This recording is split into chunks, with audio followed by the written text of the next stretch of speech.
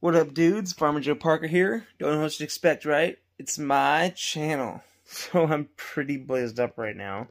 It's because I got the fresh pressed rosin, and it's got me on another level. But let me show you how I make this. So first, there's a lot of ways you can make this rosin with a hair straightener, but really it boils down to material. So you're gonna need to get yourself some like fire bubble hash, like 5 or 6 star. None of the full spectrum mixed bullshit. None of the fucking 4-star. It needs to be like 5 or 6 star. That could actually be one of the hardest parts in this whole process, is getting that quality of hash. If it's been stored proper, it should be like in a beach sand texture, and in order to store proper, it has to stay frozen. As soon as it comes to room temperature, it really greases up fast. But yeah, scoop out a couple grams onto a piece of parchment paper just like this. And once you get that all scooped out, you're going to want to kind of just grease it up with your hands. Fold it up, you know what I'm saying? And hold your hand over it for a few seconds, and it should turn into a solid puck, and you can kind of fold it into a little square. Okay, and now you're going to need a coffee filter, and the best ones I use aren't the round ones. They're the ones, I think it's like Merlita brand or something. They're brown coffee filters, and they're thicker than the normal just thin white papers or brown paper ones that you can get. So these are the ones that I like to use. And you got to cut yourself out a little filter and fold the edges around your hash puck. And you want to try to leave just a little bit of room around the edge of your hash puck there to allow for squishing of the hash, movement of the hash once you start pressing in on it.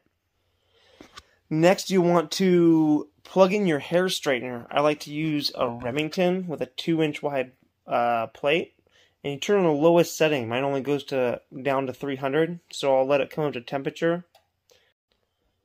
Then after it comes down to temperature, I'll get my hash puck ready, and by putting the hash puck filter that I made in between a parchment sandwich, so it's ready for squishing. Then I'll unplug my hair straightener and I'll wait about 10 seconds to kind of cool it down. And when I do go into pressure, I'll just barely touch the pressure onto the thing and let it heat up. I'll listen to it. As soon as I hear it start sizzling, then I kind of go a little more pressure and a little more pressure, because you don't want that paper bag to burst. That'd be bad. So you just go a little more pressure and a little more pressure, and then till finally you're got that thing on full torque, full pressure, and it takes about 15 seconds to get there, to get to full pressure, and you're really squishing out all the hash from that puck. And finally you get to open it up and you get your reward. It's such an amazing smell when you first open that up, and it's all juicy and creamy and just clear goodness of so good. But before you smoke it, you gotta make sure and get it into your puck. So usually your hair straightener is still a little bit warm at this point. So you'll just kind of fold up and collect all your hash on the parchment into a little ball, and you can press your hair straightener against it just a couple times, and that'll flatten it out. Then you kind of cool it off by just kind of pressing it against the counter. Then you get to slice it up into some just monster-ass dabs, because why are you going to make good-ass rosin if you're not going to melt your face off, right? So yeah, get to slicing. And you gotta definitely do a photo shoot, man. You gotta get some good video while you're got that slab before you slice it up, because this is amazing.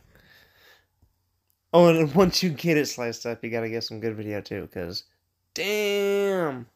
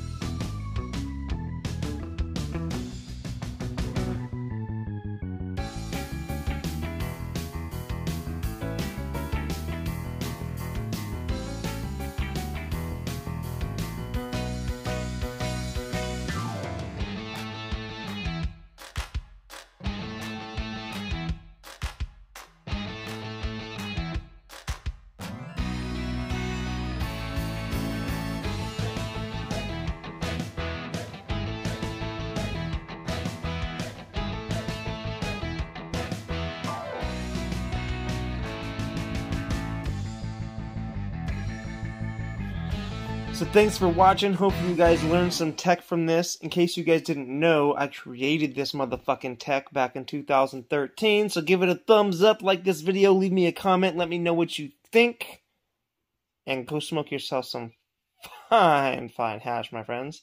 Peace.